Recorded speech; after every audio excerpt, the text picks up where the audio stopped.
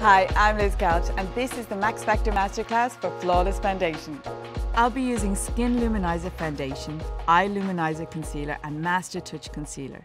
So I'm just massaging a little moisturiser into Remy's skin to make the foundation last a lot longer. The first part of getting your foundation right is getting your colour.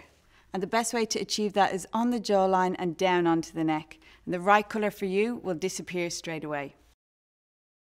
When I'm applying the foundation, I like to start in the T-zone and then blend out towards the hairline.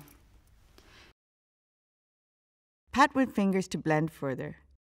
And just make sure you cover any areas of redness in your skin. Next, I'm going to apply an eye luminizer just underneath Remy's eyes. This will really help open up and brighten up her complexion. Pat with fingers to blend further. Now I just want a little bit more cover.